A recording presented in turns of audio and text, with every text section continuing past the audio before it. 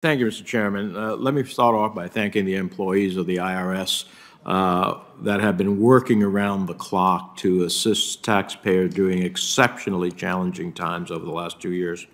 And Commissioner Rettig, thank you for responding to my and my colleagues, including Senator Cassidy's, bicameral bipartisan calls to suspend notices, allow employees to join surge teams, and implement mandatory overtime at the IRS in order to work down the backlog.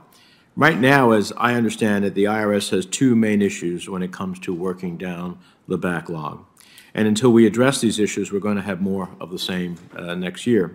The first issue is staffing. Some of that has been talked about here, and that we need more IRS employees. The second is that the IRS still relies on paper, and this paper needs to be open, sorted, and also manually entered into the IRS systems. It seems to me, Commissioner, one of the ways to decrease the backlog is to hire more customer service representatives, or CSRs, at the IRS, especially the submissions processors. Both the National Taxpayer Advocate and the National Treasury Employees Union have identified that these employees are making less than $37,000 a year, and that, quote, this is competing with the fast food industry with high stress and unreasonable expectations, and this is why applicants, quote, are not beating a path to the IRS's doors.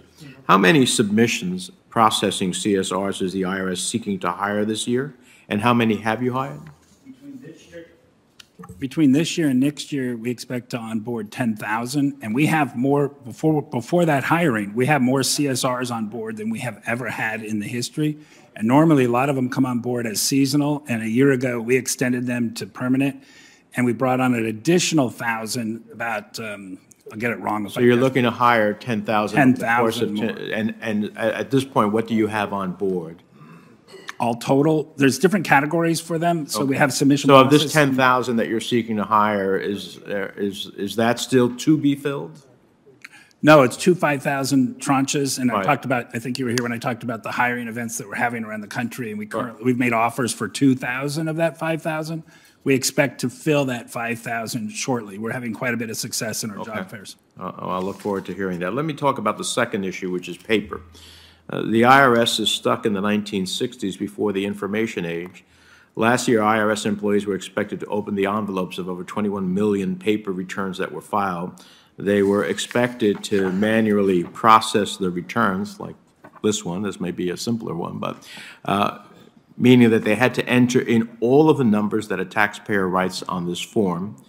This all takes time and is the reason why the IRS is a year behind on working down the backlog.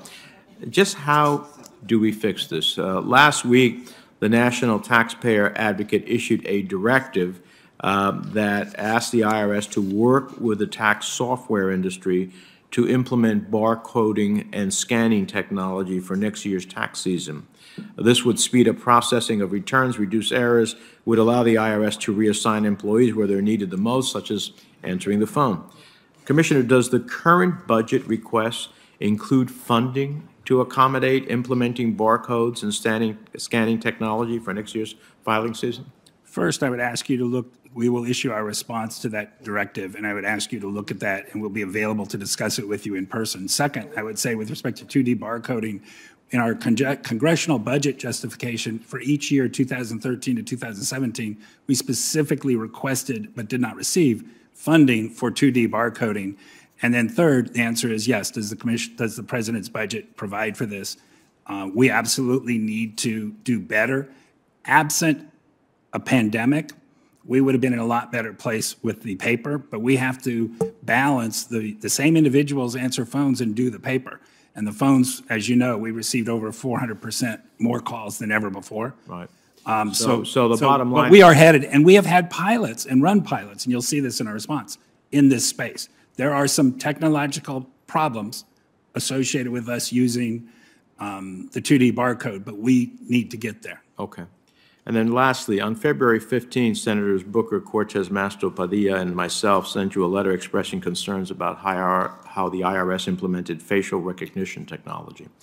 In this letter, we expressed concerns about whether taxpayers, especially last-minute filers, like the millions of Americans who will be filing their taxes this weekend and next, would have a meaningful choice whether they wanted to use facial recognition or how their biometric data would be protected. Despite requesting a response on the letter by February 25th, we received a response from the IRS yesterday in time for this hearing.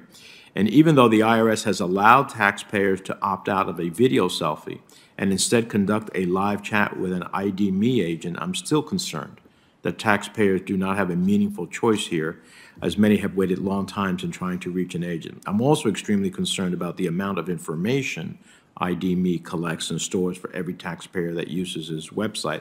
As a matter of fact, as ID.me tells me, according to this California disclosure, in its notice for residents, it includes things like age, gender, military veteran status, taxpayer's location, and maybe their citizenship status, where they access the ID.me website.